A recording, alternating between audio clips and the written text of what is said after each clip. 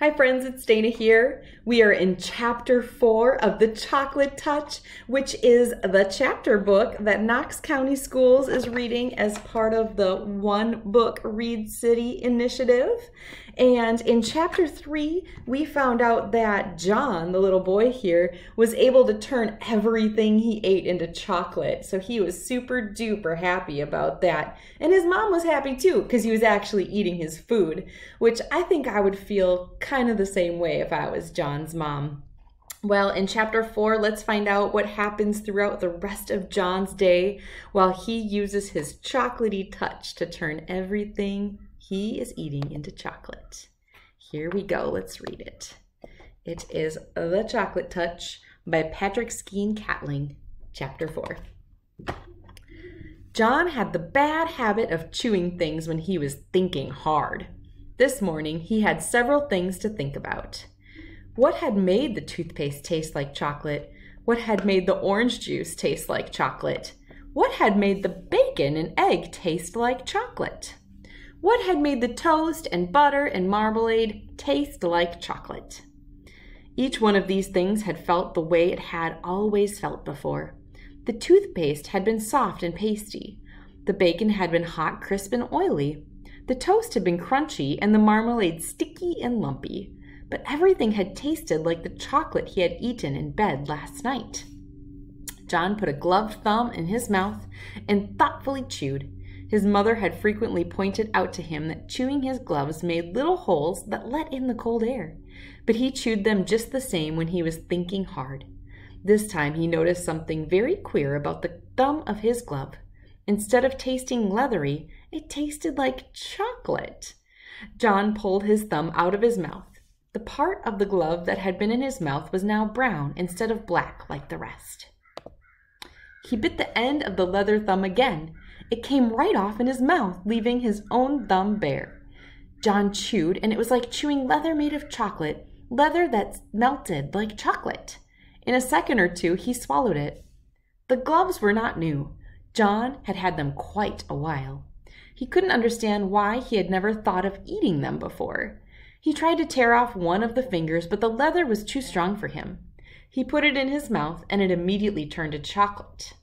Then he was able to break it off easily. He popped it into his mouth and chewed it up and swallowed it. It was delicious.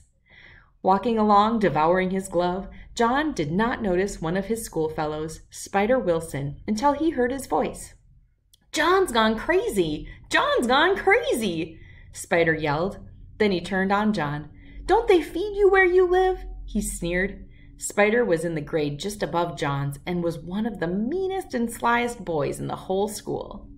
John gulped down a large piece of the second glove's palm and looked pleased. "What's the matter?" Spider demanded. "Do your people make you eat leather?" "This is a special leather," John replied. He licked his lips and sighed contentedly. "It turns into chocolate as soon as you put it in your mouth. Look!" John bit off the glove's little finger and took it out of his mouth. "Now it's chocolate." He put it back into his mouth and gulped it down. "Give me a piece," Spider said.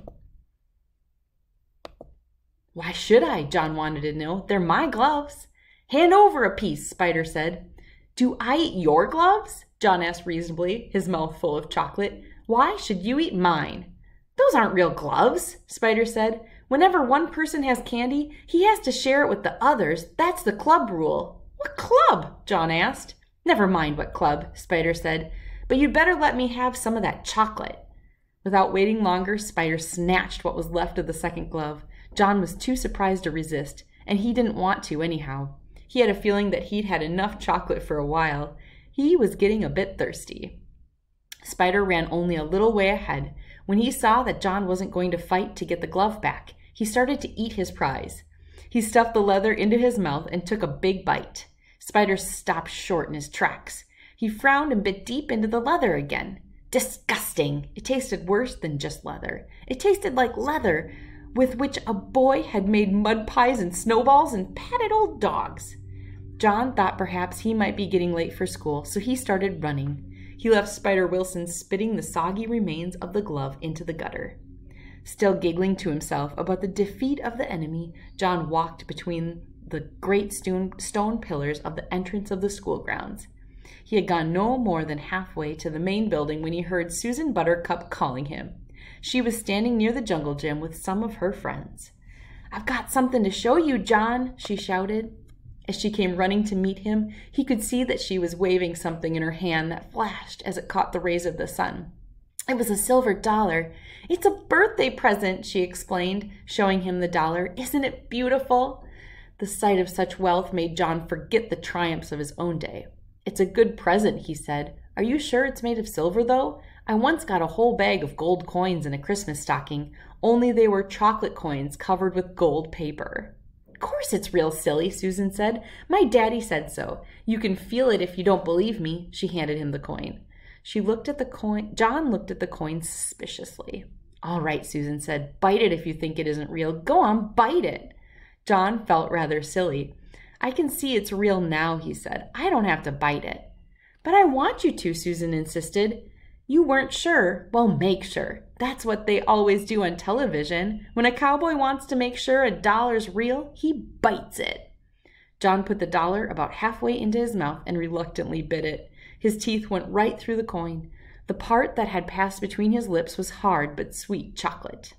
Susan could hardly believe her eyes. She had given John a complete circle of silver. He sadly handed back a crescent.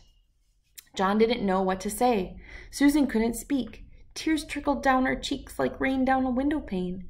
She looked at the piece of dollar in her hand. She looked up at John, whose face was red with embarrassment. "John Midas," Susan blurted out at last, "I hate you." She turned and ran away before John could think of anything at all to say. Well, friends, I feel pretty sad for his friend and her silver dollar that John just ate. I hope you enjoyed the first 4 chapters of this book. I'll be back next week with the next 4 chapters, and I hope you all get a break over the weekend and find something else to read. Thank you so much for reading these first 4 chapters with me, friends. Bye.